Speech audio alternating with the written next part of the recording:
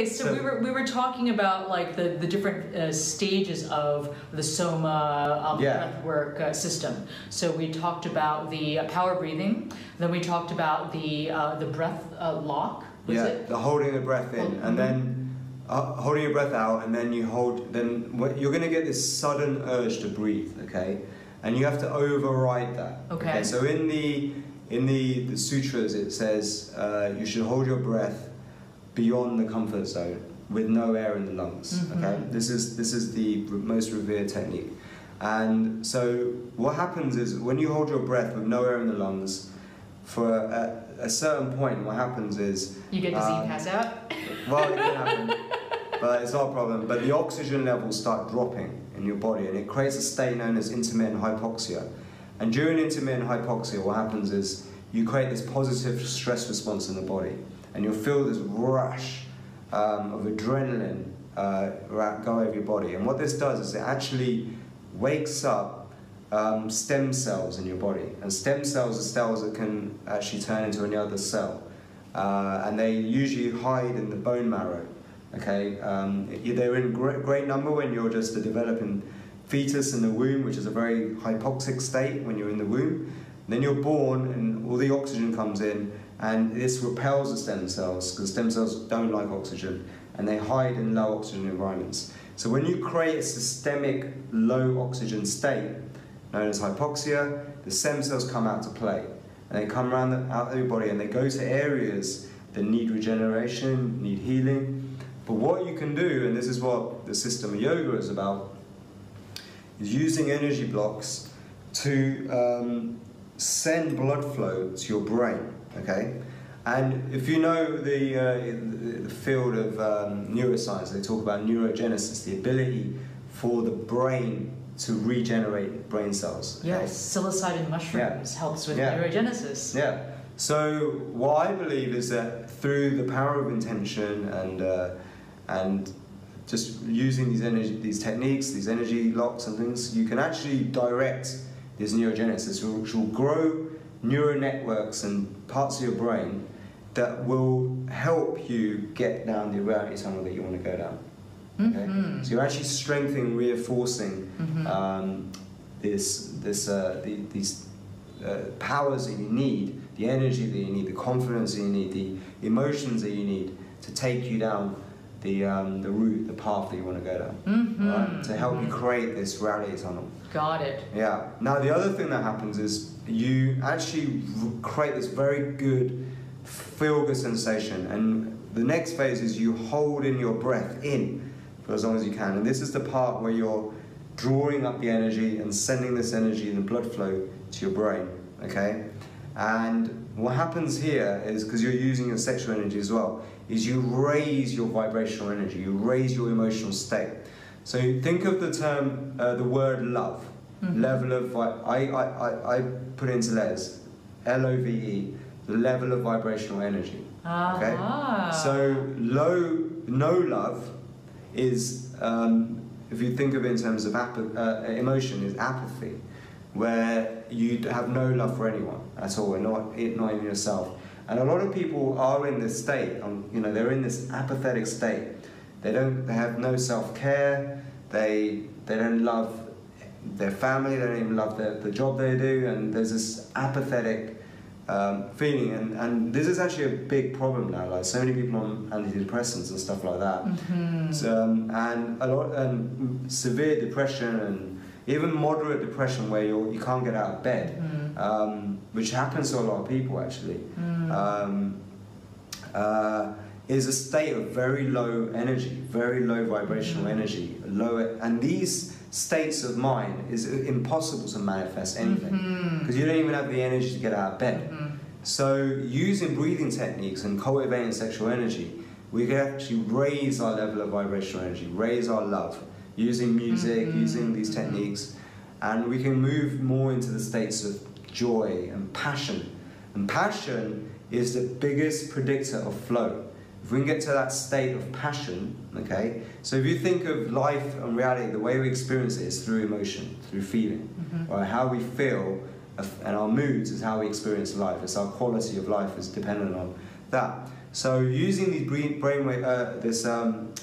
techniques and music and Soma, we can get into states of passion, right? And when we raise our vibrational energy and we transmute sexual energy and get to these ecstatic states of passion and joy and bliss, and if we're using like self-programming techniques, we can really make magic happen. This is known in the tantric world as sex magic.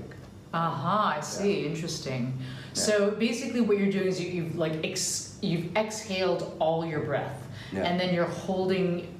You're like not breathing in for as long as possible until you start to activate the hypoxia. Yeah. And then once you cannot stand it anymore, then you breathe in and you raise like your energy, like, and activate your bundas again, and just like like raise all your regenerative energy back up.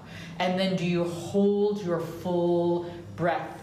Yes. At all? Like, then you hold your breath for around 30 seconds to a minute. Okay. And you apply the locks, and you which I can show you how to do, and you literally at this point will feel this electricity shoot up your spine like this, and this is when you are getting this DMT-like effects and this psychedelic orgasm, because it feels orgasmic at this point. And so this is the thing. So, and this can explain why the DMT effects. Nobody quite understands like why breathwork can create it. Nobody knows the full mechanics. Yeah, it's fascinating because like this method that you describe, I find really effective in making that DMT effect happen. Kind of, it feels for me very much like a full body tingling. It starts with the fingers, and then there's kind of like this, just this vibration and colors. And just kind of, I mean, it's very perceptible. And it's interesting too that, the circular breathing through the breath of bliss method is also activates that, but in a different way. And yeah. But I have a theory of why it works. So, okay. What is your theory? So basically, the time when we do produce tryptamines, we don't actually produce it. Nobody knows quite for sure if we produce DMT or not. DMT is found in plants, but we make our own endogenous tryptamines, right? And the tryptamines are what are associated with psychedelics, lucid states. So there's serotonin, dopamine, and melatonin, okay? So the time we have the biggest psychedelic trip ever is every night when we go to sleep. During the REM state, we dream, and that dream state, the REM state, is when we have the most psychedelic time, but we're not really conscious of it. But it is the most. Think of what a lucid dream is like. How you can't get more psychedelic. That's like you're in a completely different reality, and if you can control the lucid dreams, it's like it's the like most magical it's like ever, Wonderland. right? Yeah. Yeah, you can't compare. No psychedelic gets you to that point. It's insane. And this is all coming from within. So what happens during this breathing state? If you look at the patterns of breathing during this time, you will breathe in a kind of a faster, rhythmical way for a period, and then you pause and you hold your breath. It's known as apnea. Some people have very long periods of apnea, which can cause problems, but which is known as sleep apnea. But we all do this. We have a moment where we hold our breath, okay? And then we start this rapid breathing in, then we hold our breath. And we do the rapid breathing again, and we hold our breath. And you'll find the eyes are like moving around like this, okay? That's a rapid eyeball movement. And this is a signal that you are in the dream world, okay? And this is also the time when you have the most restorative effects on the mind, the brain, regeneration around the body, okay? So what we're doing with Soma is we're mimicking that part consciously. We're consciously breathing fast and rhythmical, and then holding our breath, and then doing it again. And we're doing it progressively over a period of time. And quite often what happens in my workshops, in my ceremonies, is that people will get into that point where at one point they'll hold their breath and you'll see their eyes are like, it's like they've passed out and their eyes are rapidly moving like this. You'll see it. And I'll come over to them just to make sure they're okay. And then they'll come around and they'll be like, oh my God, where am I? And it's like they've gone on this huge trip. And this is because they've entered consciously into this dreamlike state, this REM state, by the power of breathing. It's amazing, it's powerful. Got it.